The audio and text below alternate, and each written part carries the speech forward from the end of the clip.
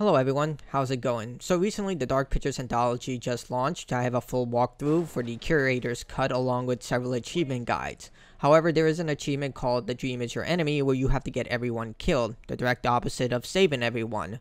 So while it seems explanatory, there are actually a lot of specific events that you have to trigger in order to get this ending. You can fail everything and still have Andrew survive. So this is how you get the Dream is Your Enemy achievement. So first off, in the chapter Off Track, where Andrew and John, and sometimes Angela if she chooses to follow John into the wooden tunnel, you'll get scared off the road and head down a path where you'll come across an old shack.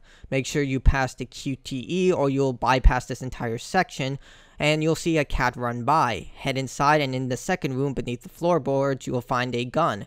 Grab it and don't use any of the bullets. It's a waste of ammunition. You have 4 bullets specifically, but like I stated, don't use any of them.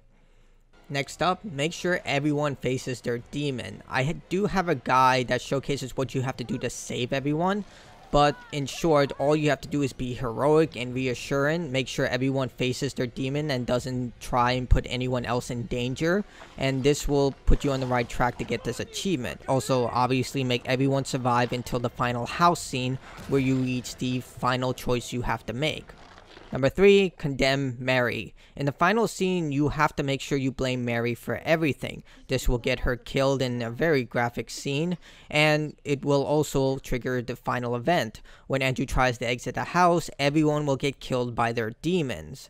Once you follow these steps, Vince will forgive Andrew for what happened, making note that it wasn't his fault. However, with Andrew unable to move on, he'll use the gun to commit suicide, and you'll get the achievement once the final teaser for the next game called House of Ashes plays. So there you go, that's how you get the worst ending in the entire game. If this guide helped you in any way, please leave a like, consider subscribing. I do have a bunch of content for Man of Medan and Little Hope, along with future content where I'll upload entire walkthroughs and guides for Cyberpunk 2077, Spider-Man Miles Morales, and other future titles on the PlayStation 5 and Xbox Series X. So until next time everyone, thanks for joining me, and stay awesome.